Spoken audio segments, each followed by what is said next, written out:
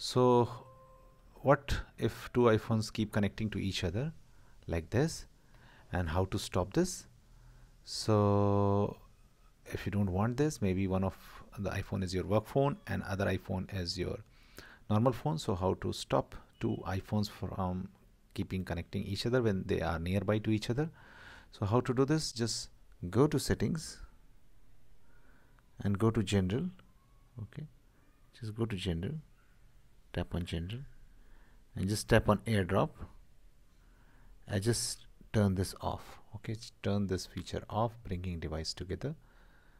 You can also turn that feature off in the other phone also, but even if one of the phone is off, they will not connect with each other now. Okay, so the problem is solved.